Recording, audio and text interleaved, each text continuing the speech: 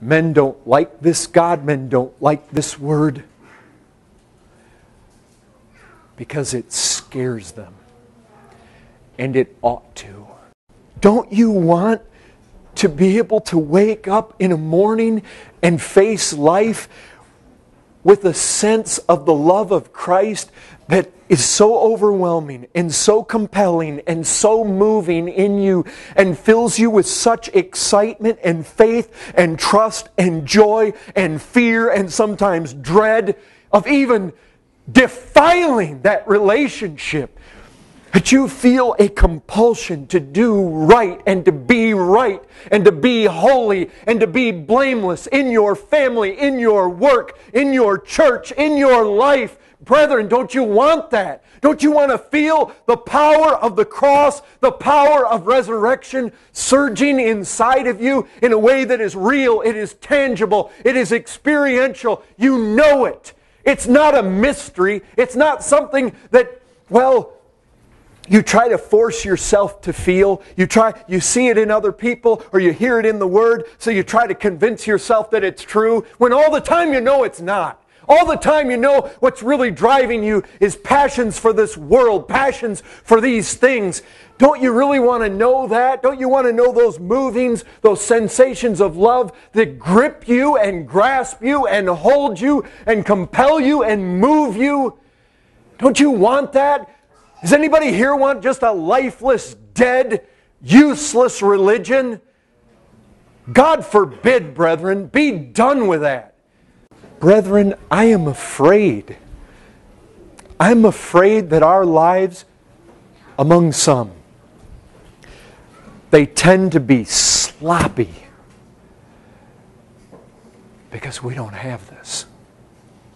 We're casual with the Word of God. We've got so many Bibles in this country. Most of us have multiple versions. Got it on our computers, got it on our bookshelves, got it on our coffee tables. Have we forgotten what we hold in our hands? Maybe we'd be better off in a day where there was only one Bible in a church. It might give us a sense that when that book was opened, it was special.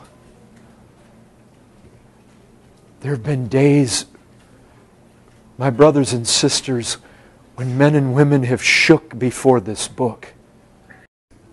Knowing therefore the terror of the Lord, we persuade men. To some of your minds you think, well, yes, we persuade lost men. That's not where Paul's going there. Paul's not saying, oh yeah, the case of lost men is so fearful we need to persuade them to come to Christ. We should do that. That's not what he's saying there. He's talking to Christians. And do you know what he says to them? He says, dear Christian brothers and sisters, make it your aim to please the Lord. Why? Because we all are going to have to stand before the judgment seat of Christ and give an account. And you will be judged by that word. You're just going to flippantly throw it over there? When Paul says, look, it is a fearful thing to fall into the hands of the living God if you're lost outside here, but he's coming to the Christians and he's saying, look, make it the aim of your life to please the Lord, because you will stand before the judgment seat of Christ, knowing therefore the terror of the Lord. He's not talking about the terror of the Lord that will be experienced by the lost. He's saying, man, woman, you that profess to be children of God, do you not know that no matter if your sins be forgiven or not, that to go before Christ on that day is an awful thing? Every one of your works will be examined. You will come before those eyes and before the God who gave you a standard to live by. And you will be judged. Yes, brethren, there is no condemnation to those who are in Christ.